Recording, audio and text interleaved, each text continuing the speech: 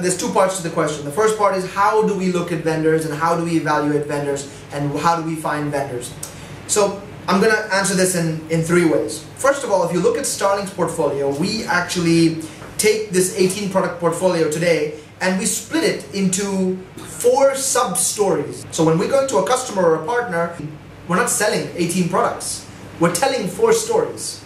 Compliance, APT, which is next generation threat, encryption and DLP, and vulnerability management.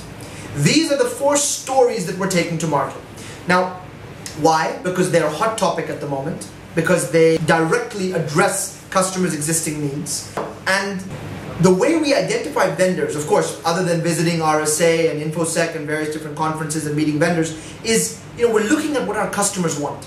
In most cases, customers and partners come to us and say, have you heard of this vendor? We have this requirement that they seem to meet. Or, what do you think of this vendor? They approached us and they have a great technology. We look at this feedback, we take it into account, and even though they don't have local presence and no customers and no partners, this is actually what excites us because it's niche, it's new, and we will invest then to bring that vendor in, deploy the local teams to support that vendor, and so on and so forth. But in the evaluation process, we try to make sure, does it fit into one of these stories? Because it's critical that it fits into the story. Because we're not just looking at bringing on an unlimited number of vendors. That's not our goal here. Our goal is to bring on the right vendors to cover these stories effectively. Are there gaps that need to be filled within the stories that we need to look for a certain product? So from an evaluation perspective, it's very comprehensive. It takes many months before we choose to go with a vendor. We don't just take every vendor that comes to us asking to add us to our portfolio. And even the discussion process with a vendor, this goes on to your second point of the question, is critical because for a niche vendor, it's critical that when we invest in it as a distributor, we must maintain master distribution status, at least initially, in order to grow that technology in the local market, to get increased market share, to grow the channel from 0 to something. Because if there are multiple distributors, as you said, it makes it very difficult and there becomes channel competition and conflict at the early stages. Now, as the vendor matures from high touch to mid touch to low touch, we understand that in some cases, multiple distribution landscape is required for vendors. And we're more than happy with this. There are some products in our portfolio that have this case, where there are multiple distributors because the vendor is no longer niche. It was niche and it does address some niche requirements today. But as a vendor, they've moved from high touch to low touch. And accordingly, they need to have additional distributors, not just because StarLink can't support them, but because they need to be able to scale. They need to be able to have multiple options for credit and so on and so forth for finance reasons. So the point is we are more than happy with this. But if you look at it today, even in those scenarios, those second distributors are much smaller in terms of market share or in terms of coverage than we are because of what I shared with you before, our true value-added distribution coverage. So, from a strategy perspective, we look at vendors obviously by attending various conferences, also by feedback from the market in terms of what we should be looking at. The evaluation process is very comprehensive, right? We take many months to make sure it fits into one of these 4 stories, APT, vulnerability management, compliance, or encryption and DLP. And once we've identified that it makes sense for us, right, we then initially look for master distribution. But as the product matures and evolves and becomes more prolific, we are very open to looking at the vendor to have a multi-distribution landscape.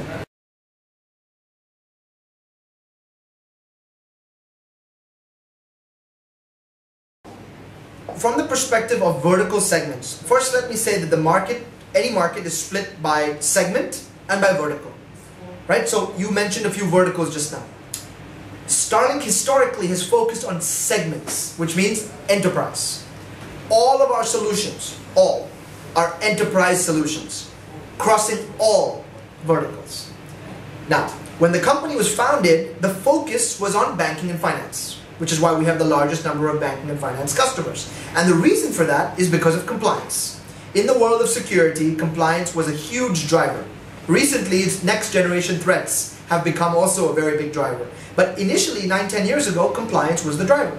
So if you look at compliance, which is the vertical that pops into mind first? It's banking and finance, which is why the focus initially was banking and finance worldwide, in all countries we operated in, which initially was just the GCC anyway.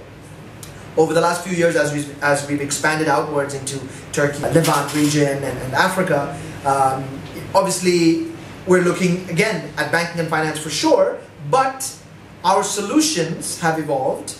The market has evolved to now be also driven by next generation threats. So today, if you look at the 4 verticals that StarLink focuses on, it's banking and finance, oil and gas, telco, and government.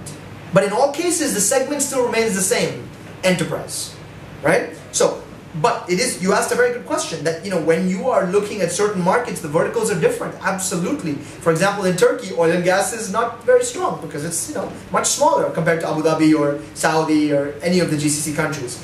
And in South Africa, for example, the verticals themselves are different. Healthcare is important. Education is important because they're large institutions that are security focused, which doesn't exist so much in the GCC, for example. So these cultural differences are addressed by the local country teams. The way we structure the country teams in each country is dependent on that local market. For example, the BDMs in the UAE, they carry a mixed bag of named accounts, which span all the 4 verticals I just shared with you, right? Banking and finance, oil and gas, telco, government. So each BDM has a mixed bag. Same in Saudi, because of the market.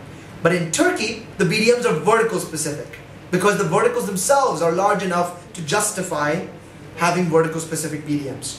And the same strategy applies to the channel. So here, in this part of the world, the channel that we look for are the enterprise channel, because they themselves aren't vertical focused. They may have account managers and BDMs that are vertical focused, but their strategy is either enterprise or SMB. Whereas in Turkey and other outside the Middle East countries like South Africa, the partners themselves sometimes are vertical specific. We have banking and finance specific partners in South Africa. We have government specific partners in Turkey. So accordingly, the same way we structure the teams is the same way we structure the channel in the countries that require vertical splits. Otherwise, the focus is on the segment, which is enterprise.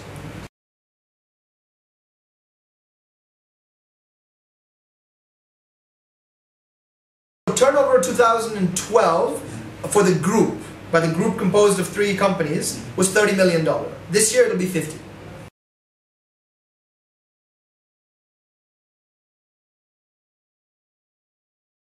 StarLink will be 30 out of the 50 this year. The other 2 companies will make up another $20 million.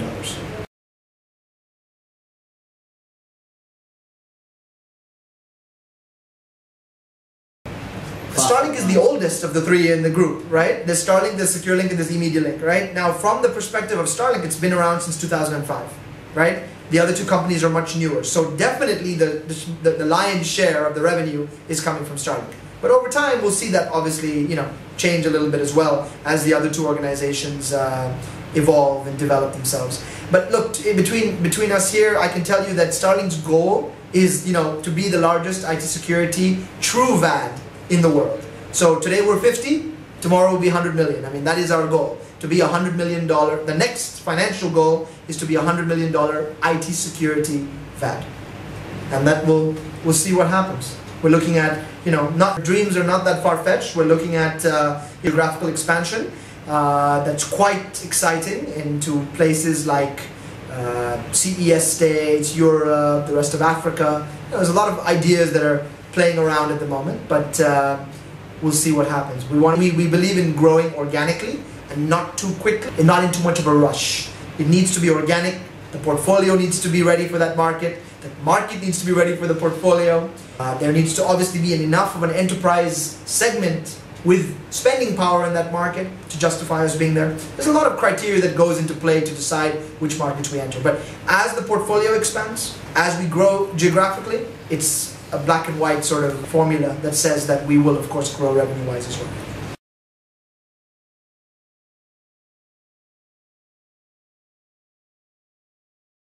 At this point in time, we will not look at changing our portfolio from where it stands today.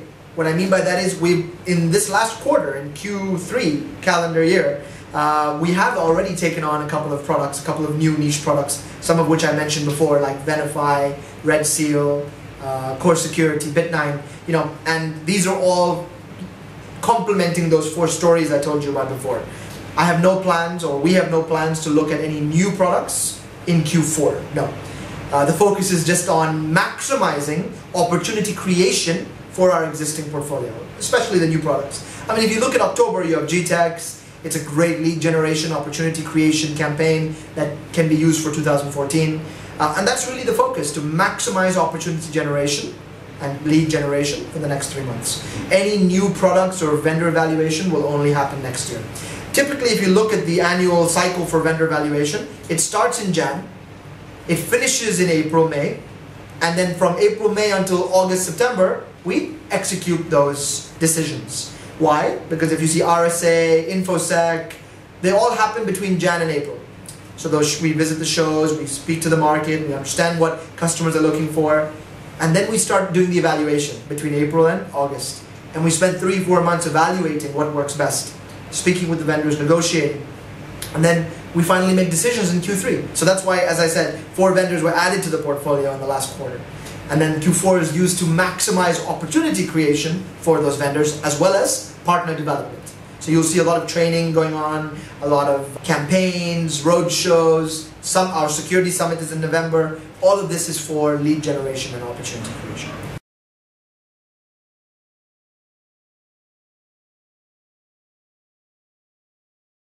I would say that this market, the known market size is $1 billion.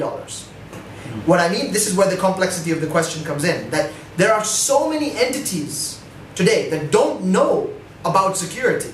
Government, I mean, all the verticals I mentioned that are still learning about getting awareness of what IT security is and how it's important for them to achieve compliance and to stop next generation threats. That I believe truly that market size is double the size. The actual market size is double. The measurable market is 1. Measurable is 1 billion, actual is 2 billion. Because you just look at the sheer size of some of these government entities in various parts of the GCC, for example, that still are learning today what basic security is and how it's important to them.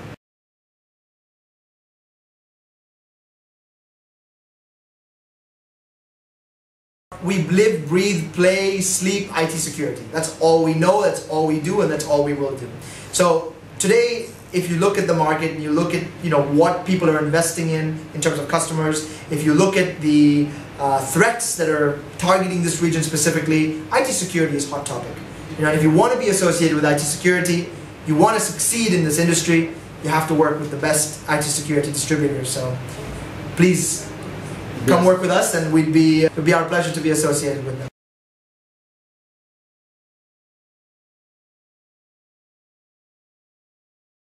Look, vendors, when they come into region, they want something. Immediate return on investment. Simple. Without having to put too many people on the ground, StarLink will become an extension of their teams if they are the right vendor for us, and instantly we can start developing the market for them, shortening the overall time to receive a return from 36 months to 1 year or 18 months. And that's really our forte, our strength.